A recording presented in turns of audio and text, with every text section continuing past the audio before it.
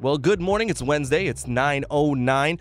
You know, all this last season, we've been talking a lot about what's happening in the news here in Milwaukee, mostly focused on what's happening in transit, whether we've seen bridges crumbling at our toes or whether we've seen debates on whether high-speed rail is going to find its way to Milwaukee. It's been a hot topic, and this morning I've decided to invite Steve Glynn into the Radio Milwaukee studios. He's the president of Sprinkler, a community of Milwaukee creative, marketing, and technical professionals who gather on a regular basis to share their experiences, best practices, and new ideas to help utilize this knowledge to help Milwaukee grow and move forward. Steve, thank you so very much for coming in station this morning, man. Oh, you're welcome. Thanks. It's great to be here. So, you know, I know you through Sprinkler, but I have to say, you know, you're involved in a lot of different organizations and things, and most recently you've had some really cool meetups we're talking about transit, really. Regional Transit Authority legislation is right around the corner here. Thursday looks like it could be the day that it moves out of committee and might even go up for vote. This has been a hot topic, a discussion.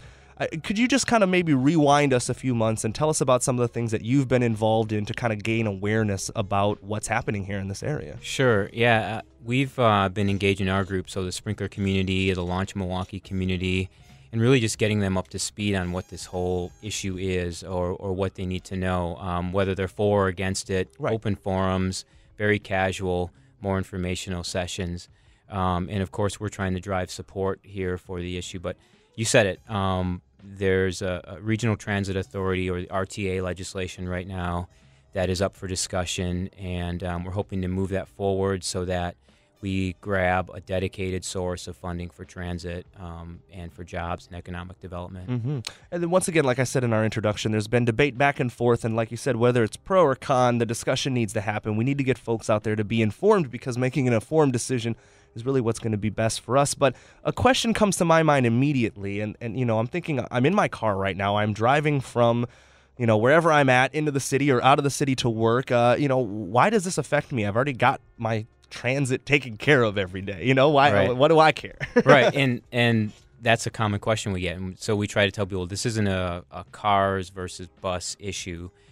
This is economic development. This is access to jobs. This is students getting to school, people participating in their community. So, and giving people options to get around the city and cities around us. So, you know, you may continue to choose to drive, but 40,000 or so jobs have been impacted already, or access to the 40,000 jobs because of cuts in routes. And so I think the projected number in a few years can reach up to 100,000. So, yeah, keep your car, but, you know, there's people that don't have cars, Right. and they don't have an option, and they've got to get to these jobs. And you and I were speaking earlier before we got on the air about how, you know, look at Racine as an example of an area where, give me again what you were saying, that there's so many thousands of jobs that are not being taken up right now. Yeah. Sorry, bring me back to that. So Mayor Dickert in Racine at the last public hearing was talking about the 17% unemployment rate in Right. his city. And 20 minutes away at Bucyrus, they've just announced creation of hundreds of jobs. Right. And his people can't get there. They don't have a way there. And he made a great point, too.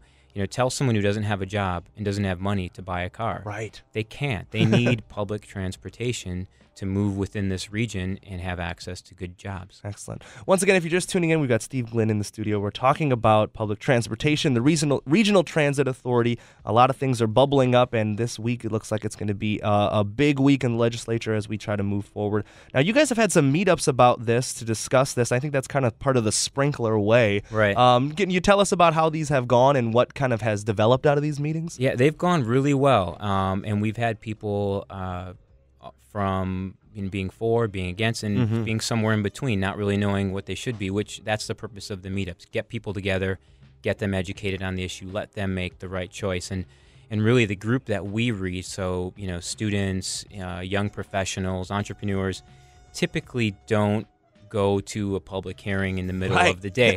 So we bring the issue to them. We've had meetups at night. The last one that focused on transit, where we had a panel there, was at Hanson Dodge, which is a great place for creatives to get together.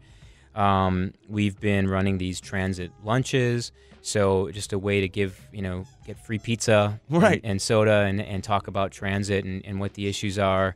and try and make it not only try and make it a little more engaging, a little Yeah. more fun for people to get involved. If this is kind of sparking my interest, if I'm, if I feel like, hey, this is something I want to get into, do you have anything cool coming up? Anything that's going to spark folks to kind of get involved and find a way to network with you? Yeah, sort of an impromptu challenge came out of the office. Our offices the last week, where I decided that, given that tomorrow is a big day and legislators need to hear from us, from you, the audience, I threw out an offer that if we can drive 100 calls, so this is our 100 calls for transit campaign, 100 calls yesterday and today, so we had great response yesterday, but still want to make that big push today leading into tomorrow.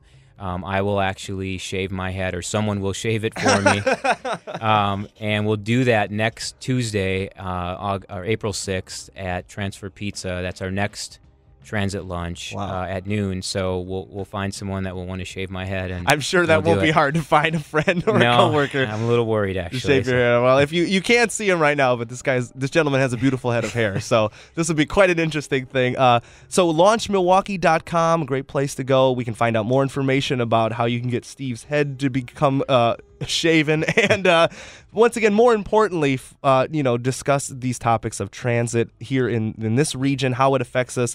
If you want to find out facts, information, launchmilwaukee.com, great resource. And Steve, I just want to thank you for coming in and letting our listeners know what you've been up to, what's happening, and how we can get more informed. You're welcome. Thanks a lot. I appreciate it. All right, well, we'll continue the music here. We've got music on the way from Corinne Bailey Ray.